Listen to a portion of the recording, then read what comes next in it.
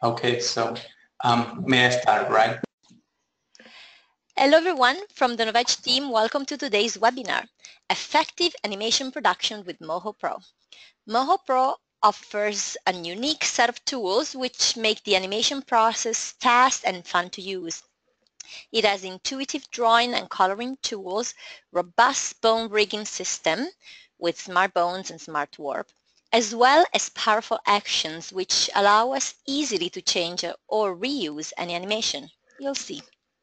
Today's webinar presenter, Peter Kayan, studied multimedia engineering in Slovakia and Germany. After his studies, Peter founded the animation and video production studio Pixiton, and currently Peter is managing director at Mind.com, leader in business video production in Europe. His team works with Moho since version 5.6, and it has been successfully used for producing more than 1,000 animated video. Before we get going, here's an overview of what we do in Novage. Novage is one of the largest online stores for design software. We offer a huge assortment of software solutions that cater to virtually every designer's needs. So check us out and come visit Novage on our webpage, novage.com. And for more daily software news and limited time promotions, also check out the Novage blog and follow us on Facebook, Google+, and Twitter. Coming up in 2 weeks, explore the possibilities of digital collaboration with the Bluebeam Studio. And last but not least, today's webinar is free and is being recorded. So if you want to rewatch it, you can just go on our Novage YouTube and Vimeo channel. And now I'm going to share Peter's screen, which is much more fun and entertaining. Okay, Peter, it's your show now.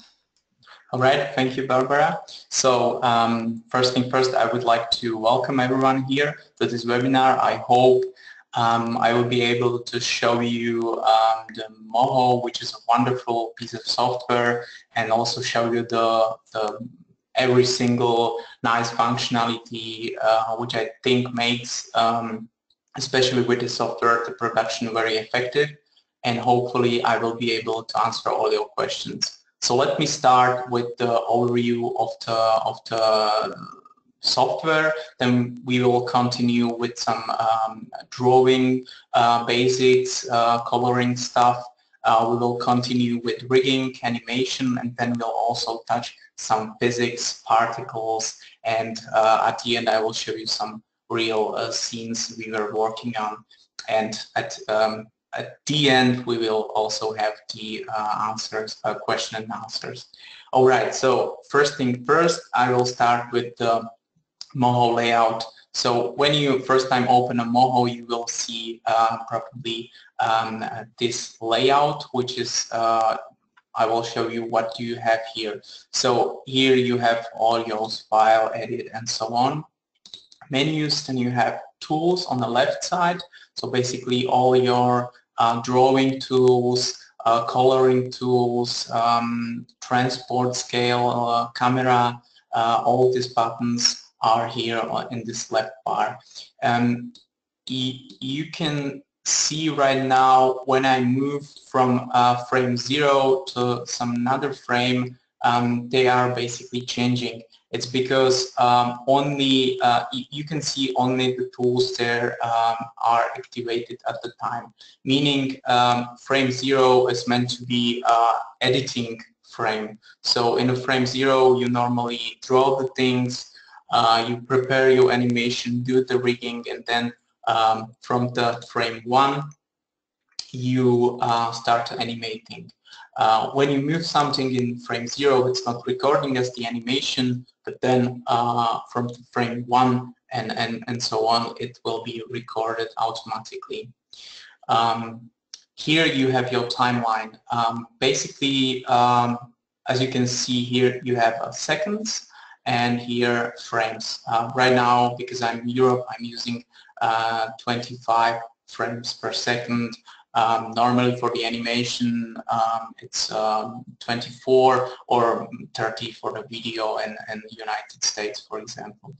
The timeline has some nice features. You have like basically three different views. You have channels, sequencer, and motion graph. I will touch it later and show you it when I will be animating something.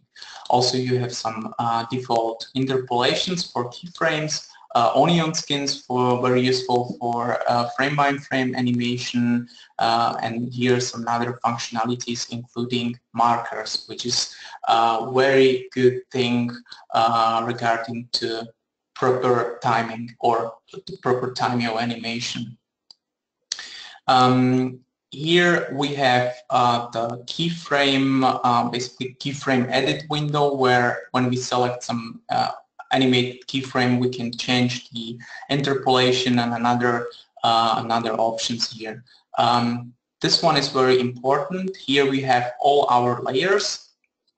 By default, you have always one layer. So I cannot delete this one. I can add some layer, and we can add different types of layers here. We can have a vector, which is a basic layer where we can draw the things and animate them, or we can also load some images. Also PSD images, not only PNGs or JPEGs, but we can also load the whole PSD projects and with all the layers, groups and stuff like that, and we can animate it easily and have all the time the editability in Photoshop, so we can add some layers, change some layers, and will be automatically updated here. Then we have groups where we can group the things together, either vectors or images. Then we have bone. Bones, basically bone is kind of group where you can create the bones and make a bone rigging and then move the things. Then you have switch. Switch is basically a group where only one layer from many layers there is visible, so you can always switch among the different layers.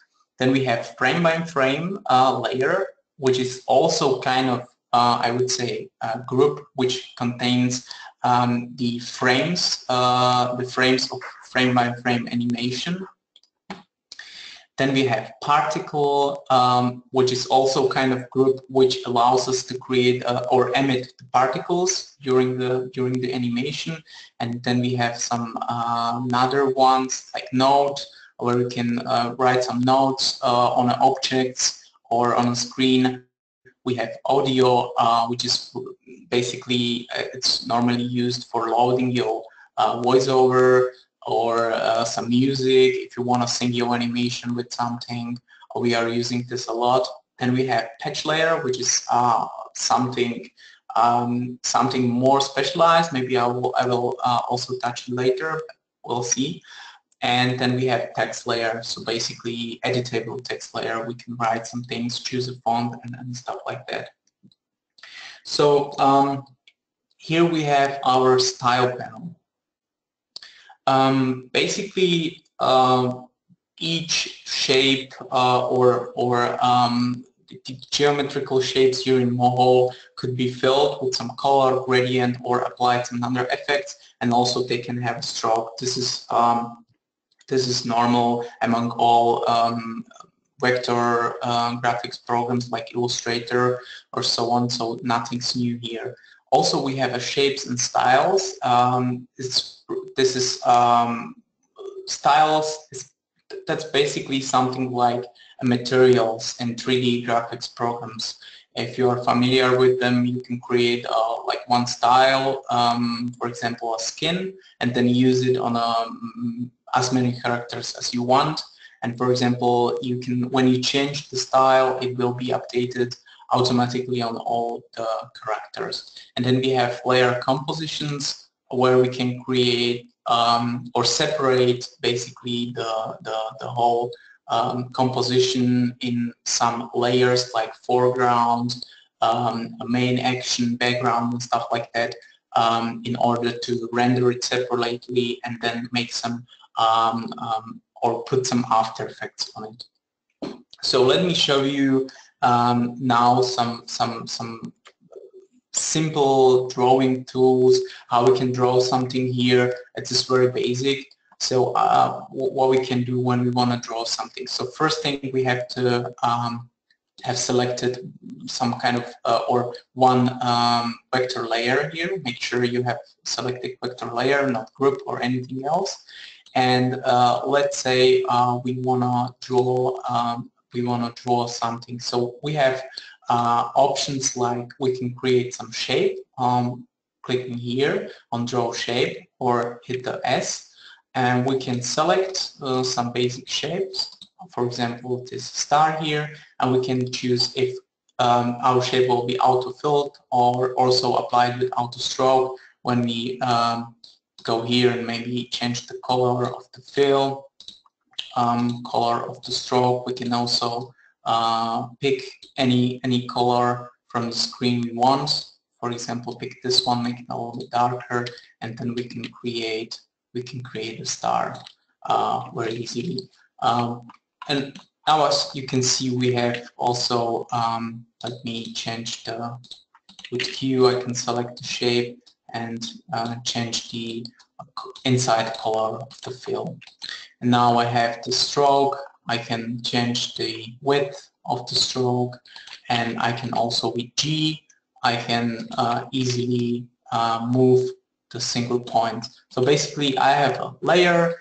Here's my origin. I can move with the M. I can move with the M the whole layer, and with the G, when I hit G, I can move just the points.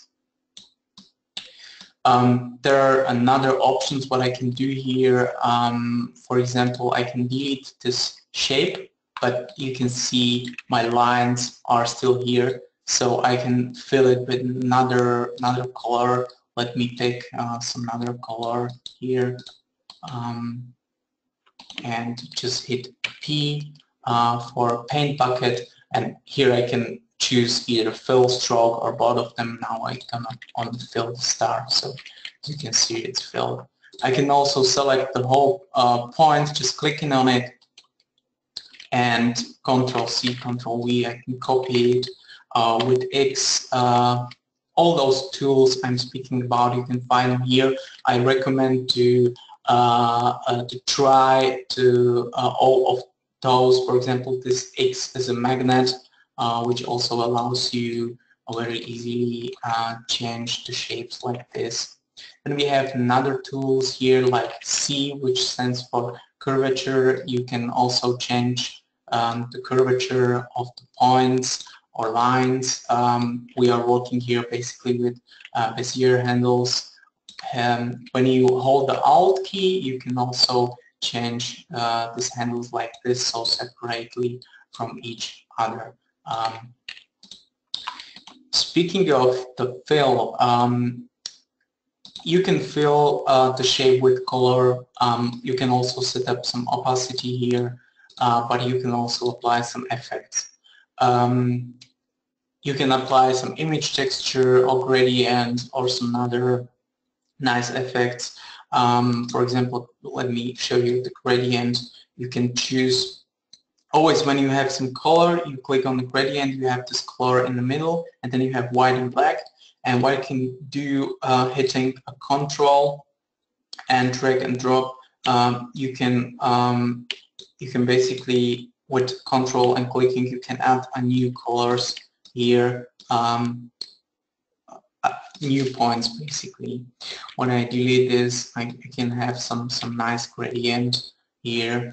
When I click OK, you can see I can really easily move this gradient here. What I can do as well is clicking here, change the type of the gradient, like the radial, or I can also make this color transparent and then allow transparency, maybe invert the colors.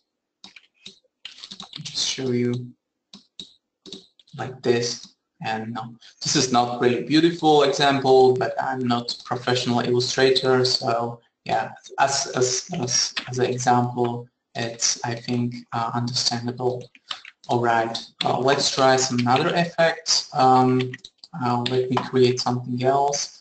I will create now, I will use add to point tool.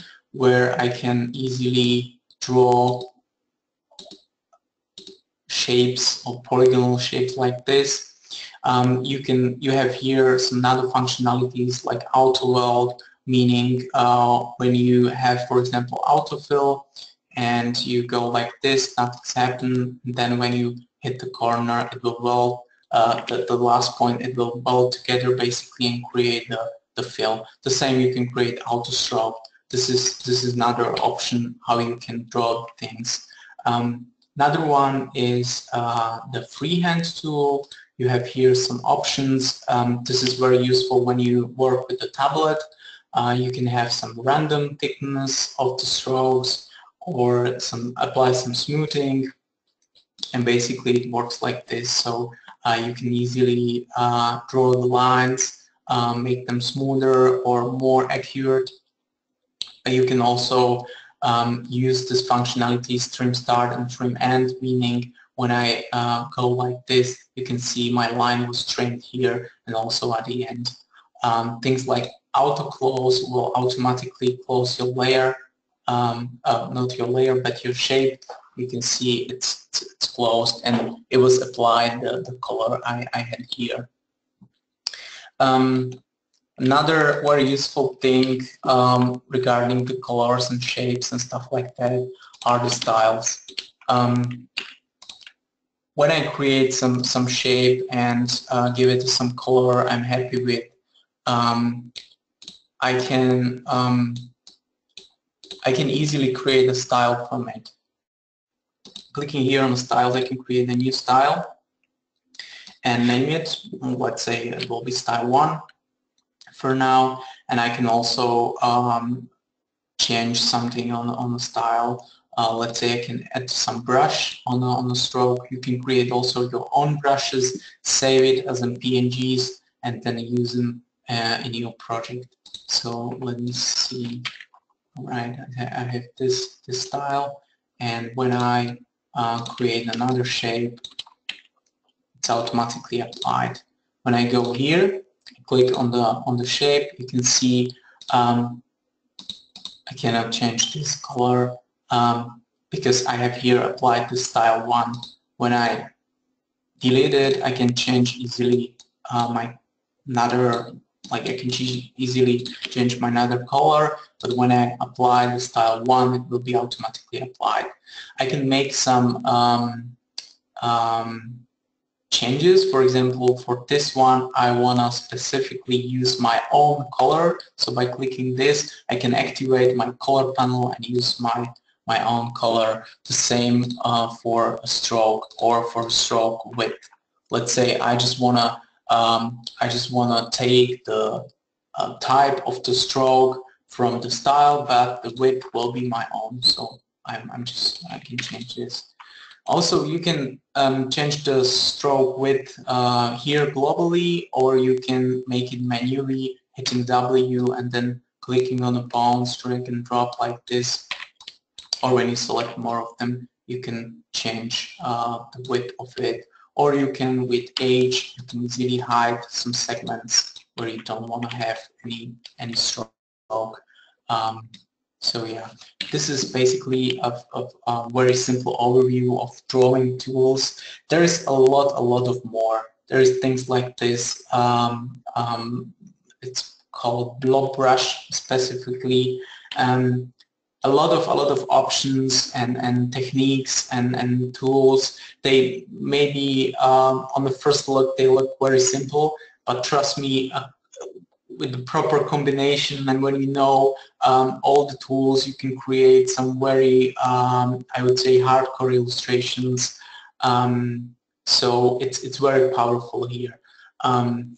Especially the styles are very powerful when you have some bigger project and for example, you have some CI colors from your customer, and then the customer changes his mind and, for example, want to change some CI color. You can easily, by changing your style, you can easily change the color of some element or something in the whole project. So this is very useful thing. All right, let me continue with the. Oh, maybe one very important thing regarding the whole layout here. This is not basically fixed layout. You can all the time undock things. You can undock, for example, the layers, and you can move it as you want. You can also close them. You can use different layouts for drawing. You can use different layouts for animating. Let's say you have a lot of keyframes. You can undock your timeline, use a second screen, make it much bigger. But for now, I will dock everything here so you can see it. So let me continue with another examples, and I will show you some basic rigging examples here. So let me open this Angry Bird project I created this afternoon. It's loading a little bit slower.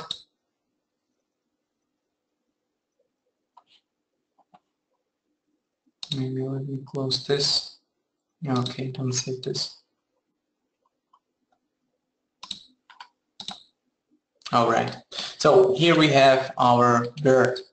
It's very simple illustration I created in a few minutes.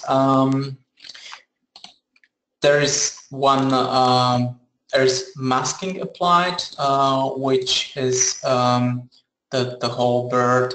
This layer of the body shape is also a masking out these other layers, shadings and things like this.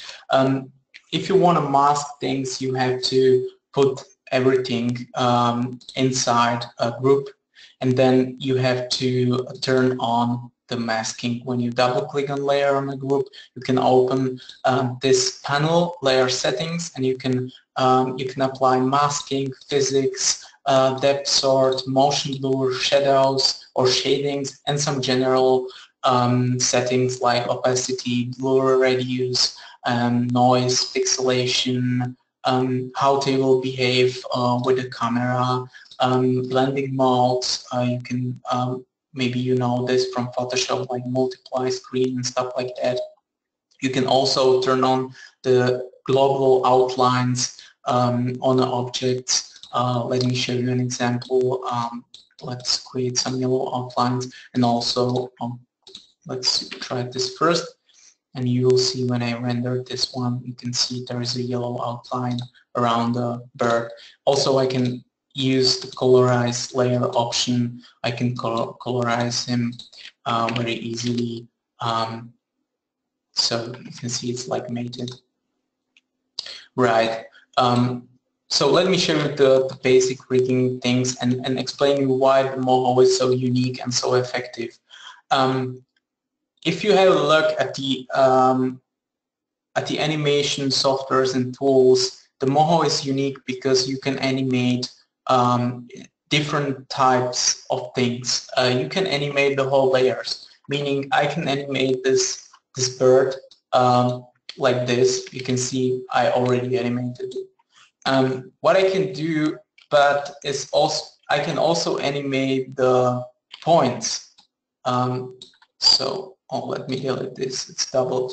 But I can very easily animate the points. So you can see, and not just their position, but basically anything. I can, animate as I want. And then I can also use the bones for animation and apply some dynamics and other things to it, which makes it really powerful. And there is a lot of things normally if you would use some, I don't know, Photoshop and some other animation program, you need to draw frame by frame some things, which here you can basically create or recreate much easier with this point animation. So let me show you some example. I will change this group to bone to be able to create the bones and create some animation with them. So first I'm going to show you just very simple example, hitting A, which is here at the bone. I will add some bones. And as you can see, when I select the bones, hitting S, which is the strength of the bones, I can move with it, and you can see it's automatically applied some influence on the bird. So, but this is not something I want to work with. This is very easy. Let me show you something more interesting. So regarding to this body, I will create a bone which will basically carry the whole bird, and then I will clicking on the bone and create the child. I will create some other bones for this hair of him, and I will later apply some dynamics on this. When I click on the bones hitting P, which is parenting, I can see there is a proper parenting, meaning this is the mother, here is child, second child, third child, and so on. When I move this layer, this bone, you can see the child bones are moving with, so very easy.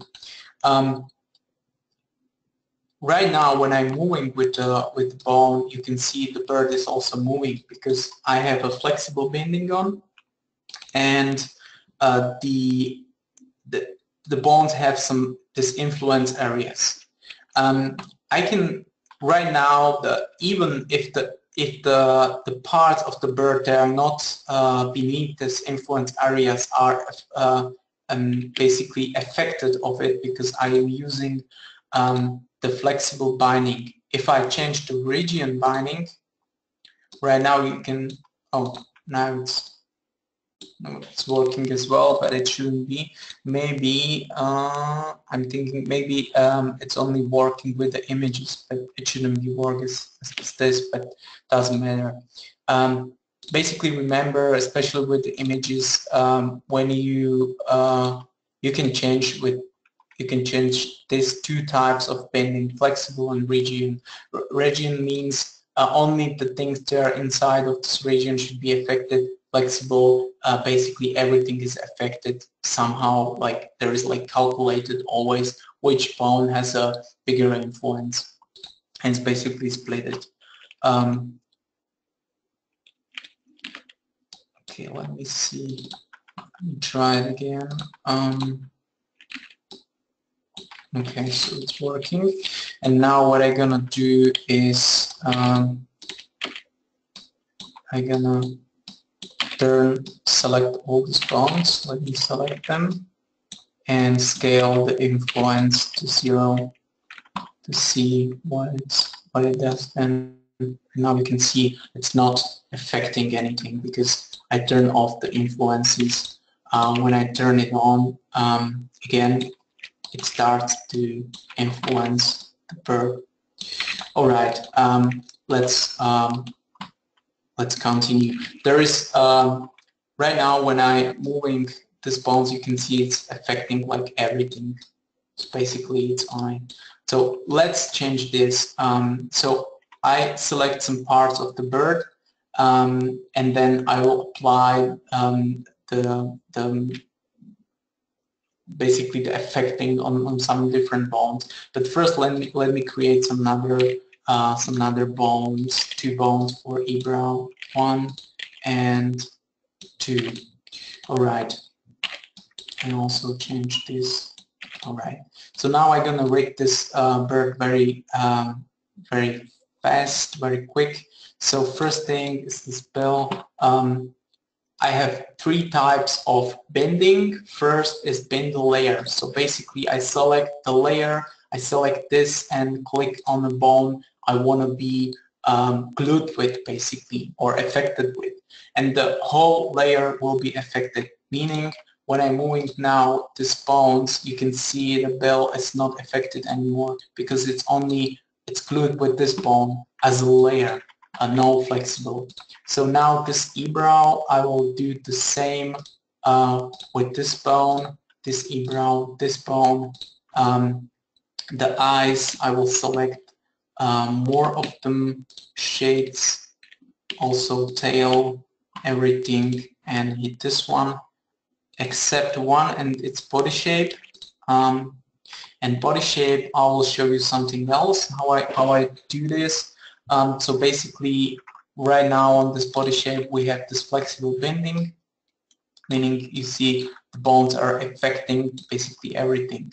But what I want to do is that this bone will affect everything except these areas.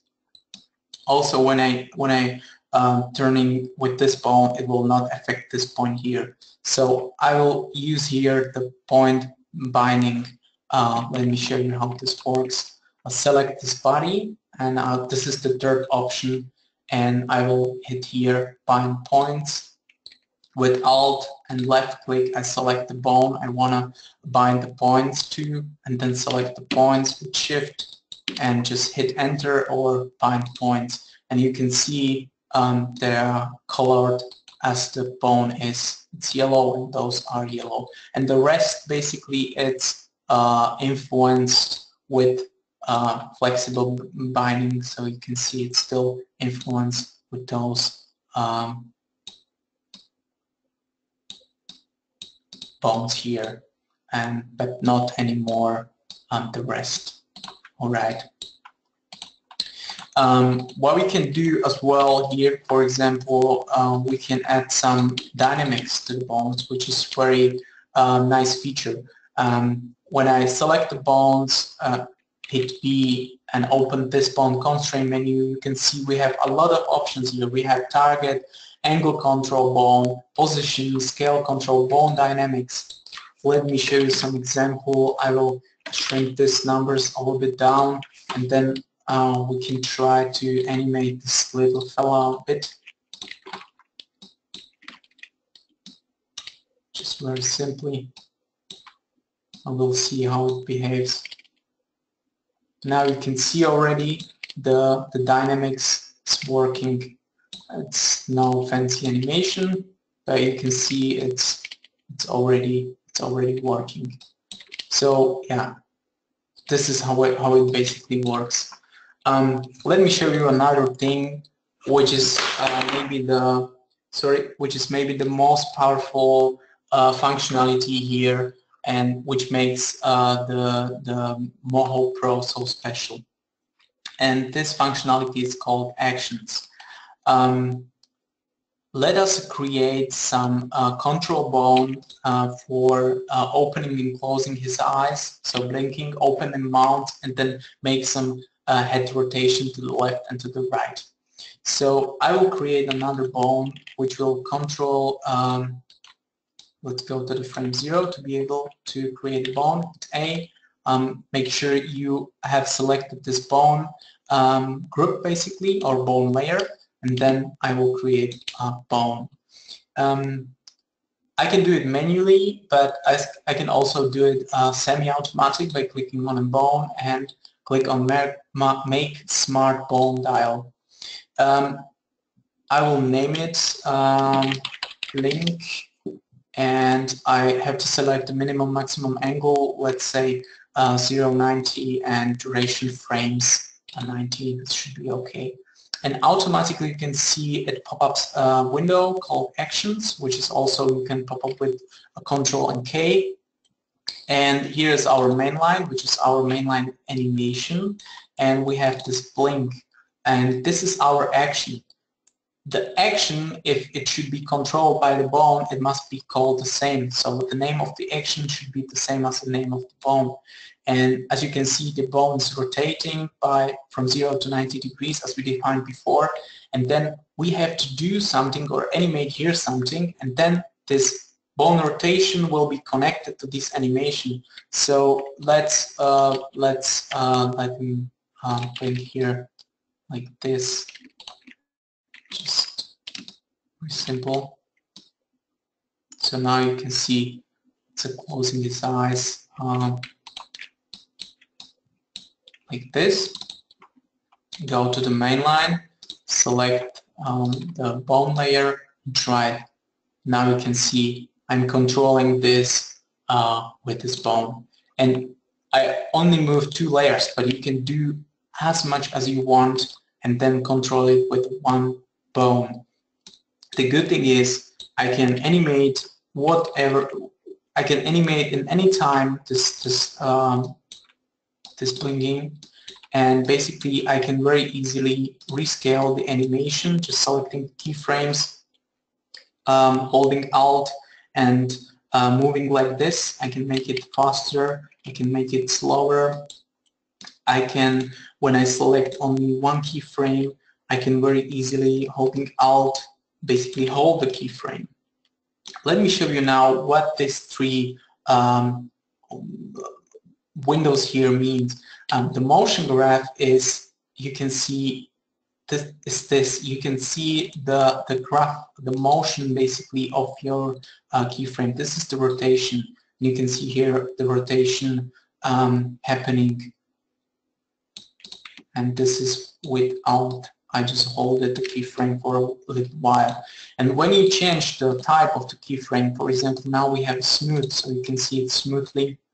I can also change it to, I don't know, step. So now it's like, you see, it's stepping, or linear, and work like that. Or the most powerful, obviously, would be Bezier, where you have the full control of your animation, and you can easily change it. And then you have the sequencer, where you can, if you turn on and turn off the visibility of the bird, let's say I turn off the visibility of the bird here, just open this whole group and turn off the visibility, hit OK. You can see the visibility is turned off, and here in sequencer it just ends, right? And I can also move it in a time like this, or with right mouse button here. But go back, and because we don't have so much time, I will show you some other examples. Let me just show you very quickly the head turn, how it could be done, because I think this is a very interesting topic. So again, I have to go to the frame 0 and make sure I'm properly shifted in the time and create some head turn bone. Again, I'm gonna create smart bone dial, head turn. Right, the time is okay, and then go to the time and make this will be a head turn to the left. So I will now move, I will go here, basically select everything, every single layer will be animated except the body shape, and it will be moved to the left. So this is the first step. Maybe we can delete it and move only the layers without eyebrows, because they are connected to the bones already. So we can also move those bones, or we can just, you know, we can the face itself basically put in some other or connect with some other bones, and then just, you know, easily move the whole face. We can also make some changes in this ones as well.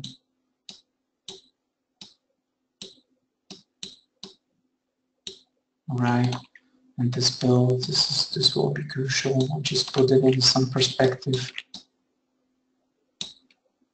We have to only maybe play with this. We don't have many points here, so just very easily. And we can also change a little bit the shape of this one, just like this, maybe a little bit, so it's not a bit turned. And then we can also just tail. Let me see, also move it a little bit like this, maybe scale it. So now we have some head turn, very basic. We can do a lot more if we would have more time, but you can see the power of the actions. The good thing is you can, in the action, you can save basically anything. You can save walk cycles. You can save the, I don't know, any kind of movement, waving, jumping, whatever. If you have complex characters, and the best thing is you can also export and import the action So if you are working on some bigger project, let's say some TV show, you have 10 characters, you make sure the structure, the bone structure is almost the same or similar on the all characters. You can create the walk cycles, the basic movements for one character, and then just easily export and import into the other character and use it when you want. There's a lot of more into this action and also this bone functionalities I would like to show you, but we have to go to the another example. But yeah, make sure you will also watch some other maybe tutorials later, because there is much more in Moho. What can Moho offers you in this field? So I will show you another example, which is this whole beer. I will show you two different types of bones.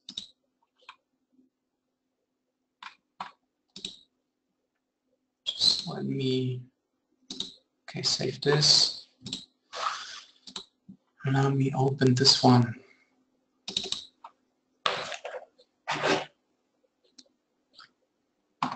All right. This is a cool animation. It is not done by me, but some artists I don't know. But basically, as you can see, it's the basis for this is just a few images, few parts of this teddy bear, and they are rigged with normal proper bones which have lead, and pin bones which are basically like points, but they have like two-dimensional influence. And then as you can see, it's animated, so the proper bones are scaled a little bit up and down, and this Z effect, because this is not actually moving in 3D space, we can just, you know, check it out like this. Oh, by the way, the Moho is kind of like working in 3D space, so you can have more views, and you can check your scene. You can, this is your camera, this is your scene, and you can also move the layers, groups, and other things in 3D space. So basically, you can animate in truly 3D, which is great, especially when you make some composition and some cinematic scenes, or some scenes where you have a background, foreground, stuff like that, and you move them in the space. You're moving in the camera with the camera. It's truly amazing how it looks. It's like truly 3D, so it's perfect. And the scales, basically the scaling, it's done with these pin bones. Let me just show you what does it mean. I will clear the animation from the document, so I will delete the whole animation, and now I can show you how is this built. So this is our teddy bear, and we have also the pin bones, and the pin bones you can basically scale them like this. The normal bone you can scale without hitting the control and just moving. You can scale them like this, just in one dimension. But these bones you can scale like this in 2 dimensions, meaning you can do this nice scale effects on the images. So it's pretty nice, I think. And how do you create a pin bone? It's very easy.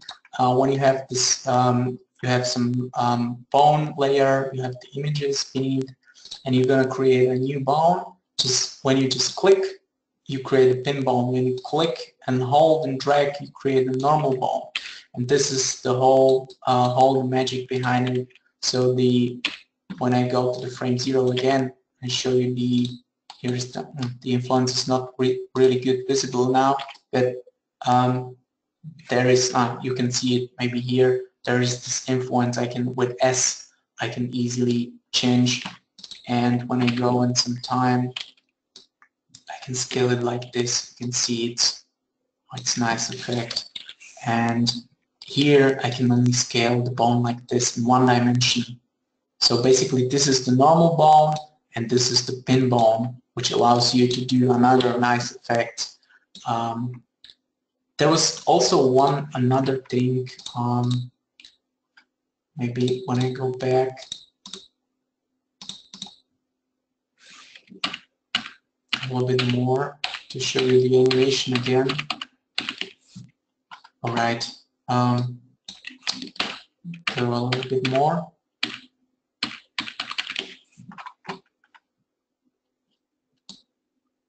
Oh, whatever.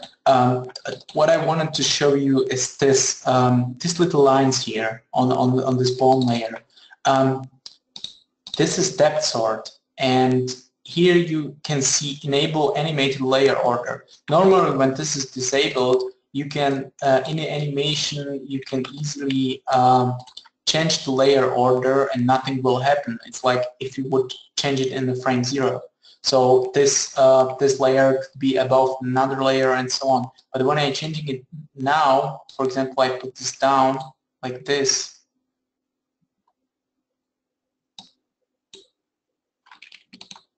Come on. Okay, you can see it's jumped. Then on this layer, you can see it created a switch layer. So basically, you have here some status, and then you have here some other status of it. So as you can see it as here, also here, it just changed. When I delete this keyframe, nothing will happen anymore because the animation is deleted. So with this, you can easily change the layer order. One other thing you can do here is also sort layers by depth, which means if I would, let me just delete the bones again, go to the frame 0 and delete them. If I would, let me show you the 3D space. If I would move the layers in a 3D space here, just with the Alt, or you can just manually sorry, you can just manually move them in a 3D space because each layer has 3D coordinates, or just easily change them like this. You can see the order here is changing, and here you can see how it basically moves in a 3D space. So this is also very useful when you do some 3D animation or some animations in 3D space, basically.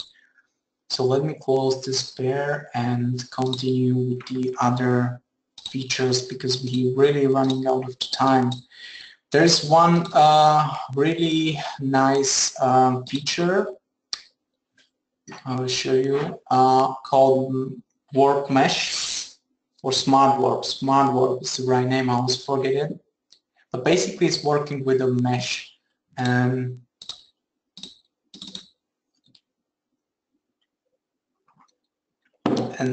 what this allows us to do, just flipping around, is just taking a normal pictures like this one. Let me show you, just copy this one. It's just a regular picture which has no layers. Basically, you can see it's just normal picture, and directly here in the Moho, without any Photoshop, cutting out things or stuff like that, create animations like this. Basically, what's done here, we created mesh face where we can really easily, when I again delete the animation,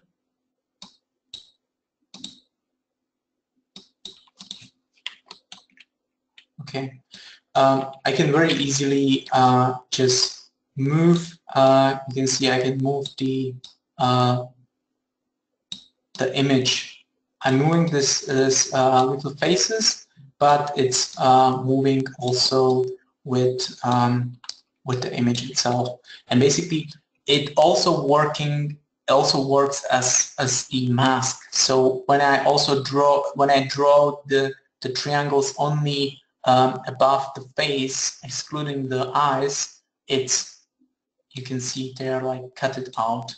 So it's working pretty nice here, and you can also animate the things they normally you would need to like put in the Photoshop, separate the layers, and do things like that with that.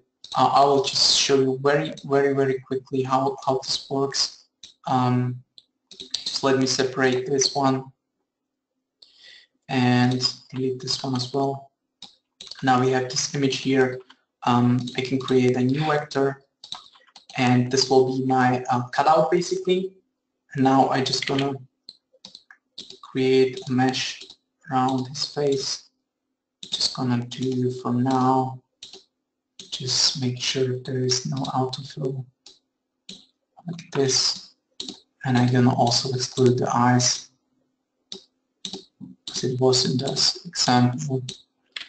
And now I'm gonna select this and make sure, maybe I should, right, so here's my mask, and make sure I triangulate this. Maybe I can also triangulate it again, so it will be a bit more detail. I can also add some another point and then triangulate it again, so to have more details in it. And then what I can do is open this image, go here and choose here Smart Work Layer. Oh, it's not seeing it. All right.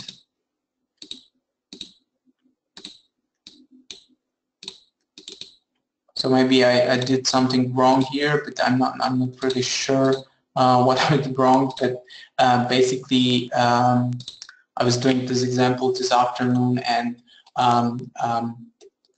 this is the basic.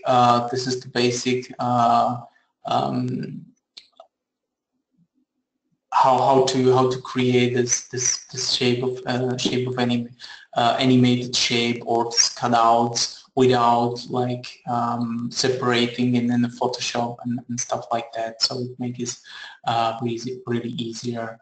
So let me just okay, and here's the original one. Just check it out. Like here's the turn off the visibility. That was the thing. Oh, here is it. Here is selected. So you can, as I said, you have two pictures. One is for the face, the second is for the eyes, and then you have this mesh face and mesh pupils. All right, let's go to the others. I have some another example of Stone Age scene. I can show you that really quickly, but I would probably skip that because we are running out of time, and I have another examples I just want to show you. But let me very quickly open it. Okay. Just let it load. All right. And this is just example. This is already load from the Photoshop. Here we have the Photoshop file, and we have the whole Photoshop structure basically here. So this is normal cutout animation, and just be very quick. I just want to show you how fast you can rig the things here and animate the things. So this is our guy here. We can turn basically his layer to the bone layer, and we can really easily and really fast create some simple rig of himself, and then just really fast try to animate this. Just be very quick. Okay, then I'm gonna the influence of this one shrink down. Also select the rest, shrink it down as well, so it will be like covering the area of this. And then what we can do is select the layers and choose on which bone they should be applied on.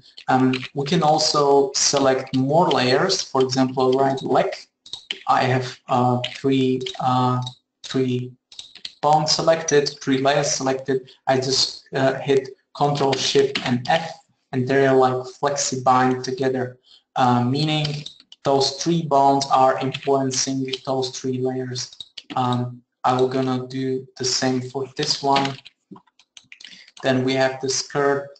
which will be influenced by, let's say, only this one. Then we have a body, torso, which is here, and this should be influenced by this and this and this one, so like this. Then we have the arm. Let's select this too, and then we have what do we have here? Forearm as well, and we have this dude. So this will be on this one. Then we have a head. It goes here.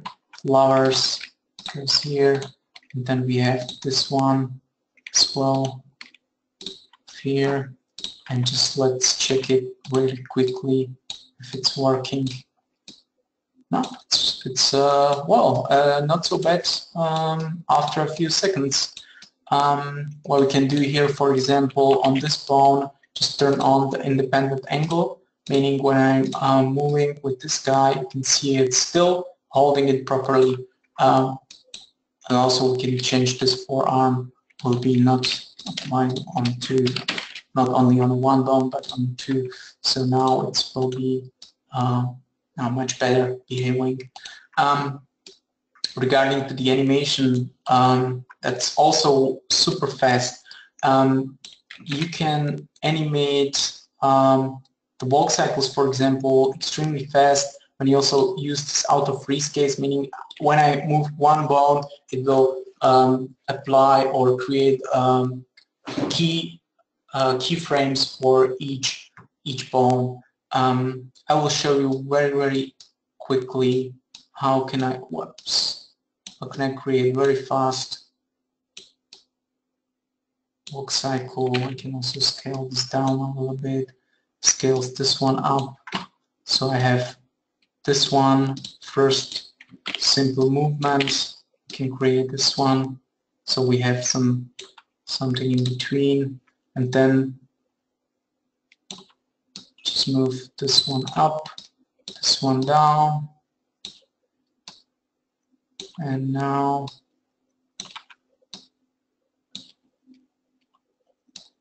just go over here.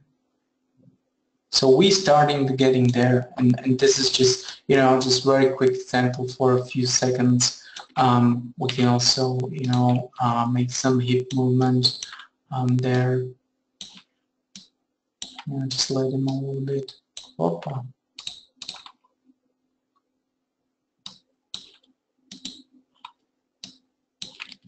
So yeah, so we have some very super basic.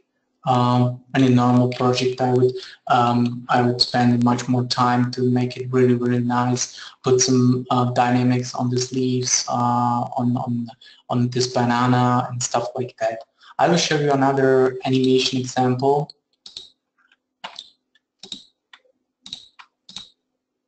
I have here the animation things, and this is my favorite one.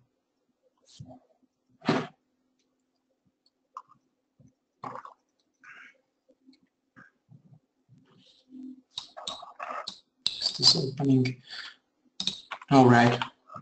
So we have a Mr. Einstein here, and this is nice character. It's done in Moho 100%ly, so no rasters, only vectors, and it's pretty simple. You can see it's simple shapes, and we have some unanimated and animated version here as well. So let's choose this one and watch the animation. So Mr. Einstein's walking, and then whoa, what's happening? And you can see we applied some effects on him. We have very simple walk cycle with some actions which are helping us to get rid of weird bendings, like here.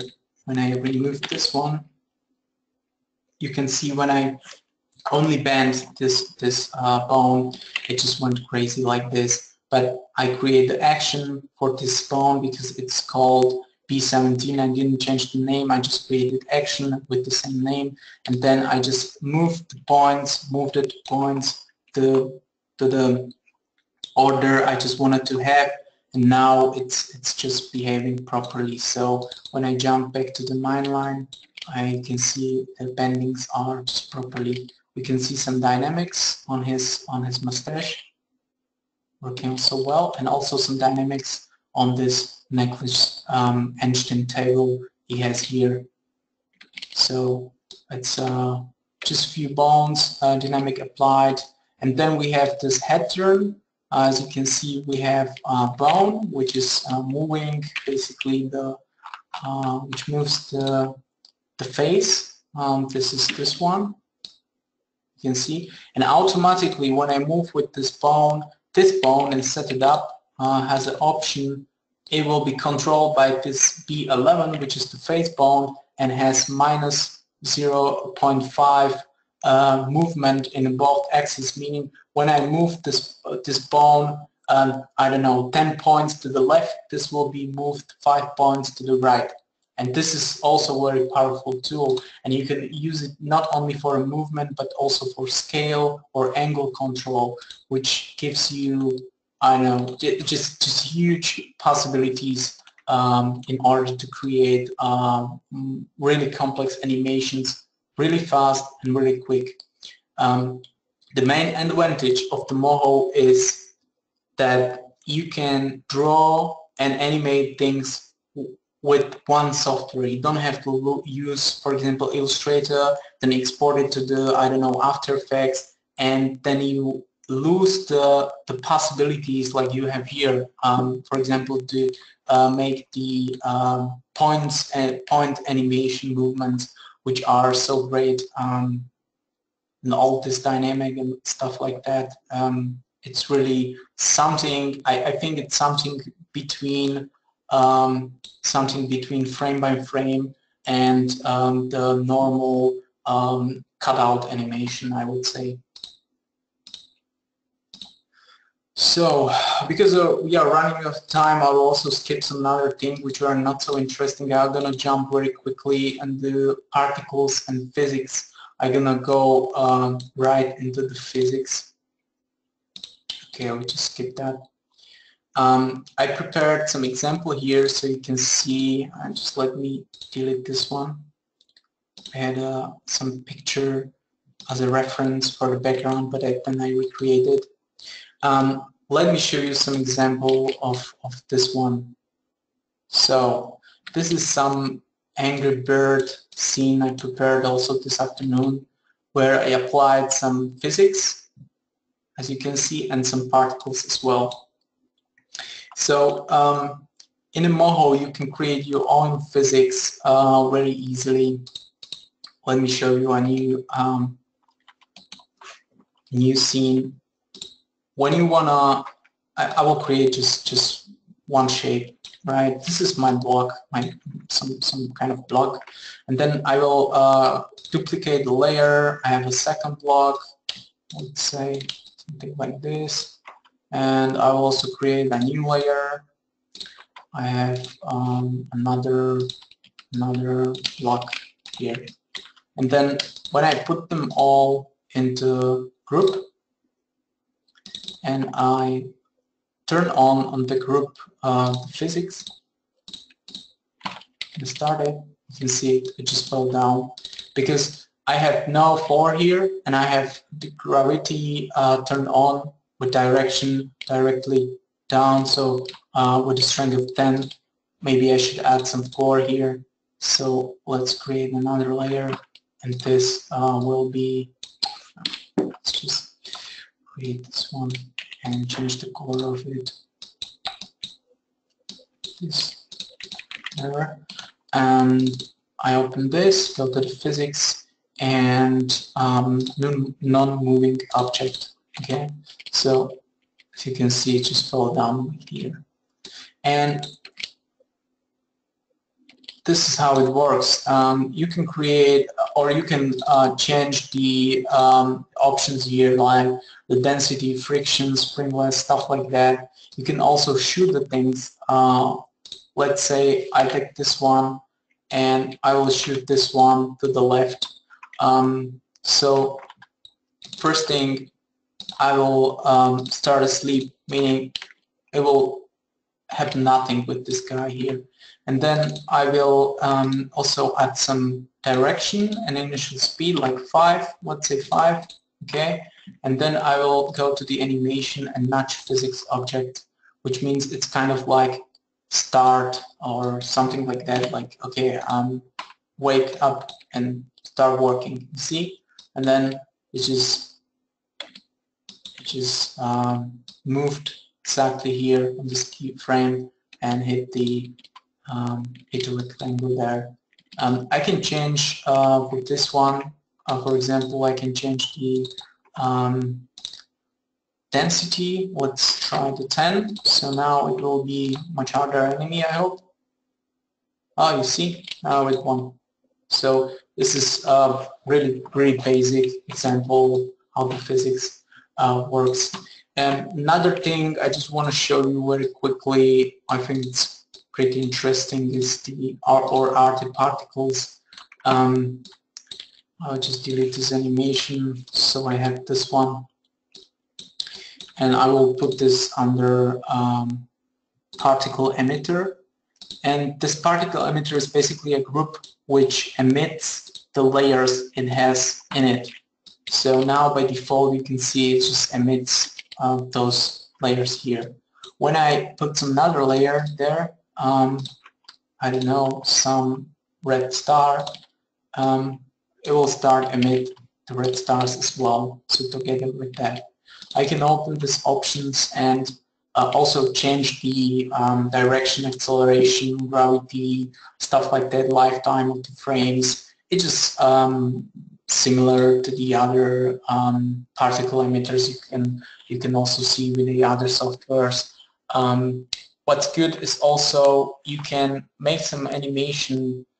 You can apply some animation to this in the time, meaning when I scale this down, scale this up like this, and maybe, I don't know, change the color during the lifetime of the particle, it will be also applied. You can see what I did. It will be also applied here. So the internal animation will be there. This is also very powerful. You can create a lot of things. This was just very simple example of how it could work. Yeah, so this is one of the examples. What I want to show you as well is how you can, let me just show you two views and how you can render things and use this basically compositions. Let me layer composition, turn them on, and let's do dock the layer compositions. Okay, so now we have the scene is completely flat, nothing special there. Let's move this background sky scene. Just select with right click this one, and with M I will select this layer, and what I can do with Alt, I can just, you know, drag the mouse button, and just with Alt I can just move in a set space, and then I can also like scale it up again. But what I can do automatically, I can just, you know, hit the Shift and Alt and just do it like this, and then wait. This is okay. So as you can see, I move it in a C direction, but it automatically scaled up for me because I was also holding Shift and Alt. So in this view, it's basically the same. But when I move the camera here, you can see it's behaving differently. You can feel that there. The same I can do with this frontal brushes here. Let's say I just want to move them as well, so a little bit towards the camera, and then we can test it out. Go here and animate the camera a little.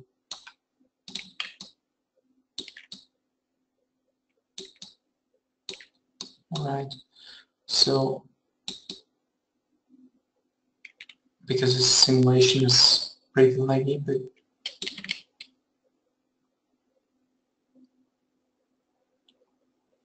so we have a simple 3D effect here. We can also animate the camera, and truly in 3D space we can roll the camera, make some pan of the camera. So if you move the things properly in 3D space, you can create a very nice effects as well. So this is the physics. I totally recommend to watch some longer tutorials to really understand the physics properly. Right now I cannot really cover everything here. There is one more thing I just want to show you, what I think is very useful,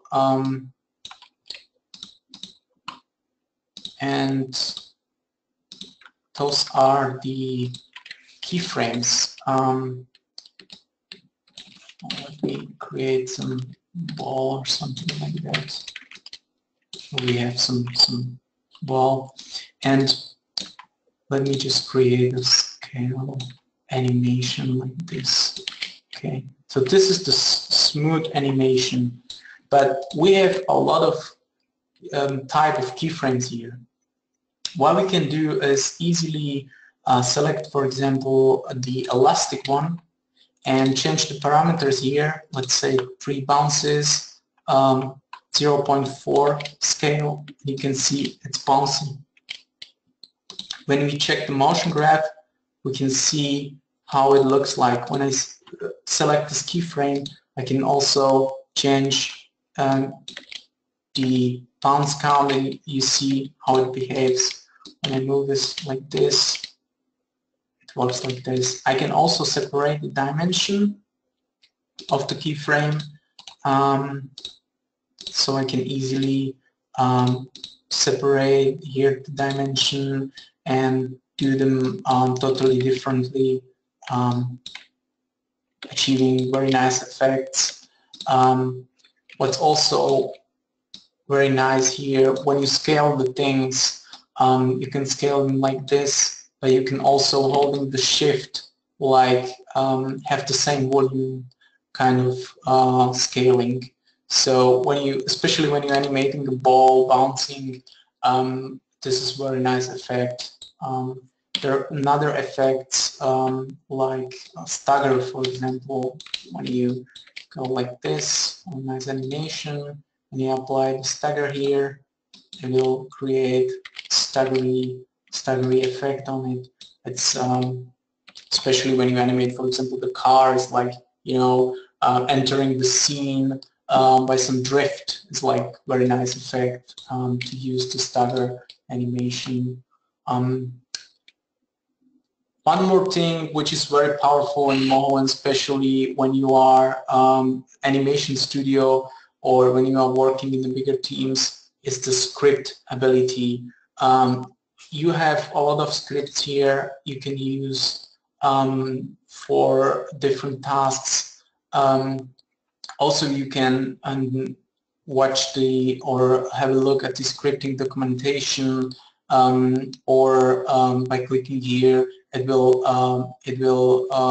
open the website where most of the scripts for Anime Studio are, and we developed our own scripts. We have like, I think, about 10 scripts right now. I don't have them here installed because they are not part of the clean Moho, but there is a lot of possibilities in the scripting field. You can create your own scripts, or let someone else to create the script for you. It's programmed in a Lua programming language, and it allows you basically change almost everything. So things like animation cloners, I don't know, change the origin, stuff like that. You can very easily script and then use them to multiply your effectivity at your work. So let me show you some last things I have here. I have only some nice examples.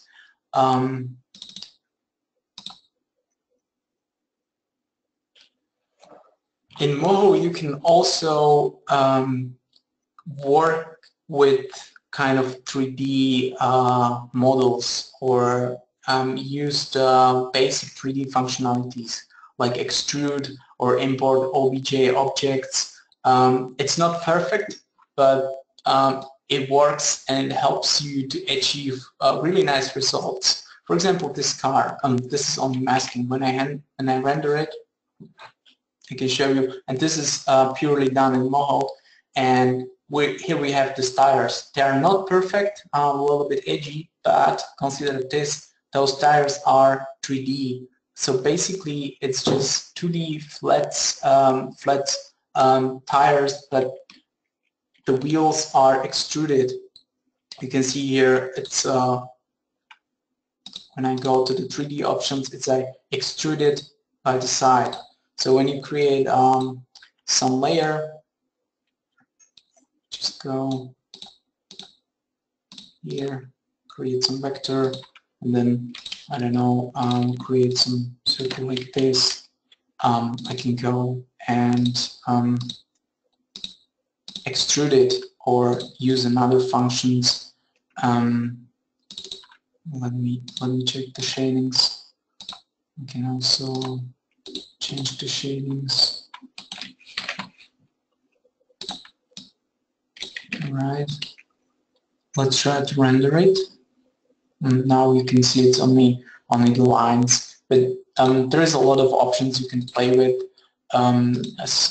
Set up the materials, stuff like that, rotating the objects in 3D space. You can also play with this basically viewing options. You can use GPU acceleration if your screens are sorry, very large. You can also use this function fade unselected layers. Only the layers you selected are in the color. There is a lot of options you can play with. Yeah. So let's maybe show you the last few scenes, and then I think we can. Oh, this is a nice one as well.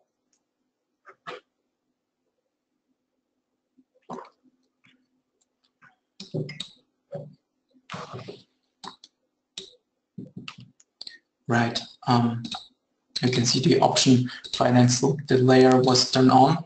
But this is scene I was animating half a year ago, and you can see there's a shift and slipping. It goes very slow, slipping on a banana, and then just crashes here, and some oranges are going away here. And there is a nice effect. So you can see also this everything is done in Moho illustrations, and we have this nice shiny floor. It's done very easily. Just we just create this animation, then make a copy, reference copy, to just flip it around, put some gradient mask on it, so it's like you know, a mask with a gradient. And the good thing is you can also create the reference layers, meaning you create one layer, you create a reference layer which is a copy, and when you change something in this first layer, it will be also changed in the second ones. And you can also change some things manually, and in this children's layers there will be no not anymore sorry, influenced with the changes you do in this mother layer. So yeah, this is another nice functionality. Okay, let me show you something. This is very nice scene. Also a lot of layers. You can see it's a little bit laggy. Normally when we animate the bigger scenes, we try to turn off the rest, and then we just focus on, for example, on the character animation. We animate the character, and then we turn on the rest and continue the work. As you can see, this character has some few actions, control bones, also some nice dynamic animations here. You can see here are some dynamic bones. They are not visible because we made them shy. So which turns off the visibility of the bones you don't want to see, but there is a lot of them. And they're like making this nice, nice wavy, windy effects on the clouds of the sky. And we also use, as you can see, a lot of gradients and stuff in the scene. But as you can see, it's not the whole character. It's just only this one shot, and it was like prepared only for this shot. So this is some real production. And here you can see we have this, you have this actions, mouth, hand open and stuff like that. And here also very nice feature, cycle. When you doing things that are cycled, you can choose, you have some keyframes, and then you can turn on the cycle and go either absolute or relative in some time. So basically when the time comes here, it will jump again here and continue and so on in an infinite loop.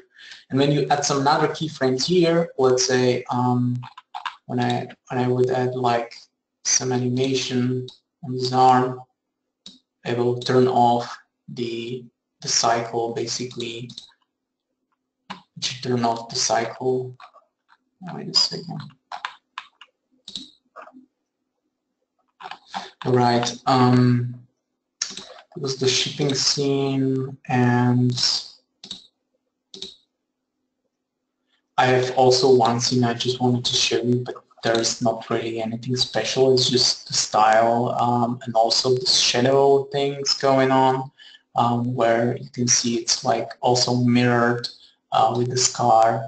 And there is also some dynamic applied on this cake here, shrimp's cake, and yeah, also one is head. So again, Moho made the animation quite easy here. There's also another options or tricks you can use, things like a motion blur or some nice effects. What's really important as well, and I didn't really show you, is this layer compositions. For example, when I hit the Alt and I click on this visibility, you can see I have only this track. I can create a new layer track, and then I can go back unvisibility track, and I can create another like rest, and then I can just easily, you know, turn on, turn off the visibility of those, have only one of them, and so on. And when I render this, when I send it to the patch render, I can select if it should render everything or only one composition, or how it should behave. So I can basically render out the composition separately, and then make some after post-processing on them, some nice effect, or put some textures on them, or make some color effects and stuff like that. So we were a little bit longer than I expected. I'm sorry for that, but I think this is it. Thank you, Peter. Wait, did you say shrimp cake? Wait a minute. It's a special one. It was wow. a special one. I can't say I ever had one of those. Okay, so we have a few questions, and let's hope to make it quick, but I really would like to try and answer them, because the attendees are really waiting for this. So first of all, do you use a Wacom tablet for the setup? Right now, not. I'm not Illustrator, so I'm not used to the work with Wacom tablet, but I have colleagues there using it, and the Moho is supporting Wacom tablet, also the multi-touch functionalities as well. So and especially when you want to do some frame-on-frame animation, stuff like that, which you can also do here. I recommend to definitely use some kind of tablet, especially Wacom, because it's supported well. Cool. Okay. And here we go with another question. I'm working with the designer that uses Illustrator. I'll be doing the character animation, and I wanted to know what the most practical workflow for importing characters from Illustrator to Moho. I know that it flattens all your layers. Yeah.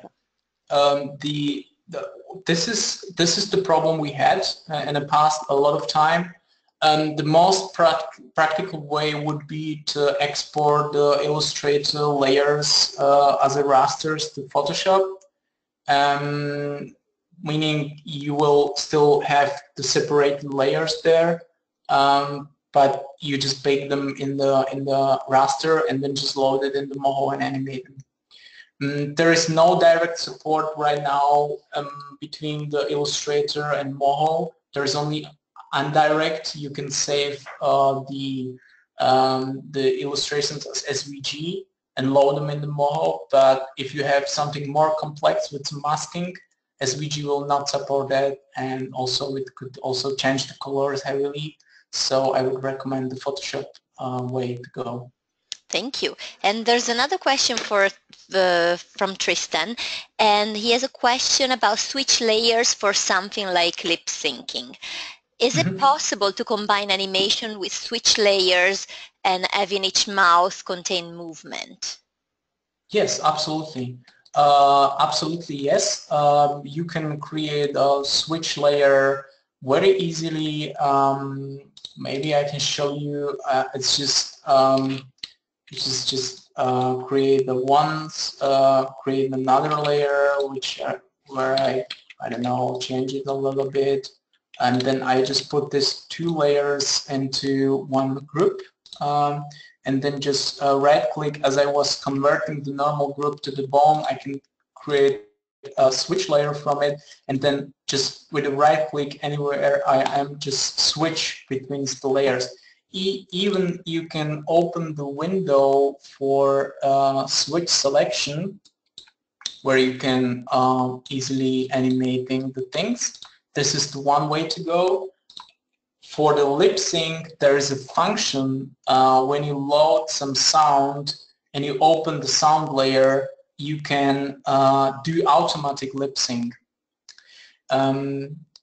But this is something a little bit more complicated. I'm not sure if I can cover it right now, but it works pretty well, and there's a lot of tutorials on it. But there is automatic lip sync directly when you load some voiceover. Double click on it. You can choose the switch layer where you have your position of the mouth, and it will apply automatically the switches based on the sound. And this is working well, I think, with English, Spanish, as well as German language, but I'm not sure about German. Cool. Okay, I'm taking the last question just because we're running out of time. And this is about masking and excluding brush strokes. It seems that there are some subtle and yet still there artifacts. Is there a way to clean this up? Right. Let me show you again a real quick example of, I think, what are you having problems with. Oh no, sorry, just some misclicks. All right, so this will be my mask. I just create some, I don't know, just maybe also add some brush. All right, this will be my mask, and let's create some other layer which will be masked. So